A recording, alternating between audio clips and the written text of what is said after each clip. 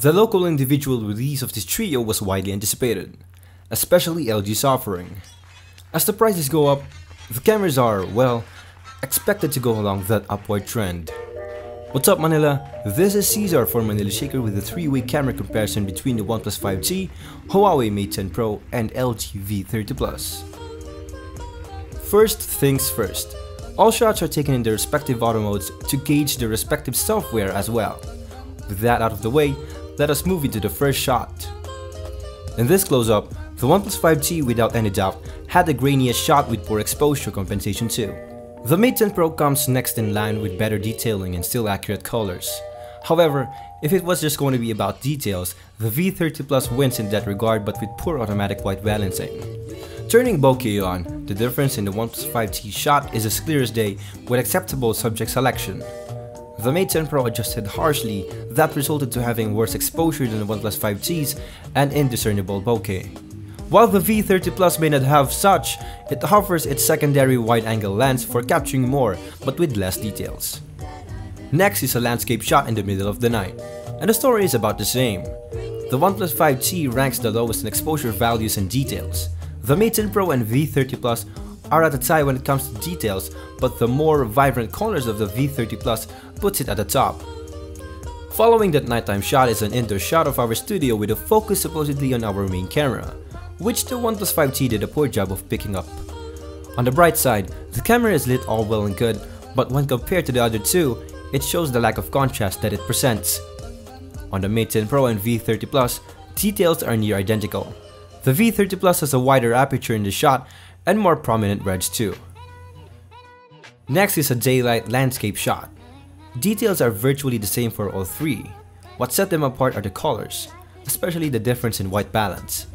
The V30 Plus, once again, goes for a flatter and colder tone as seen in the background in the sky. The blue hue on the windows on the building in front too are also varying between the three, with the Mate 10 Pros being the lightest in that regard. Now, with an HDR shot, the Mate 10 Pro takes the lead by having the most range without sacrificing colors. The OnePlus 5T comes next, and the V30 Plus ends up last for having the worst detail in the darkest area over the right. However, after all has been said and done, the V30 Plus shoots itself up with better colors than the two. With the last of the rear camera shots, the V30 Plus tries to stay neutral again with its white balance that shows lighter blues. However, the colors are correctly captured by OnePlus 5T and Huawei Mate 10 Pro. Before getting into the video test, let's have a check of their front cameras first. First up is a low light shot that all three captured beautifully. The OnePlus 5T did well in the way of balancing detailing and shutter speed. What the Mate 10 Pro lacked in detail made up with its better exposure levels, colors, and bokeh. While the V30 Plus's attempt is admirable, the blown up and soft details on the subject's face only shows that it had a hard time taking this picture. Next, with the light on. It ended up being almost the same case as earlier.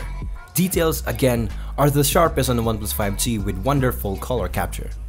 With sufficient lighting, the Mate 10 Pro was able to show its prowess in detailing with outstanding subject selection for bokeh. However, as good as the two looks, the V30 Plus lagged with its still blurry shot despite having an overhead light.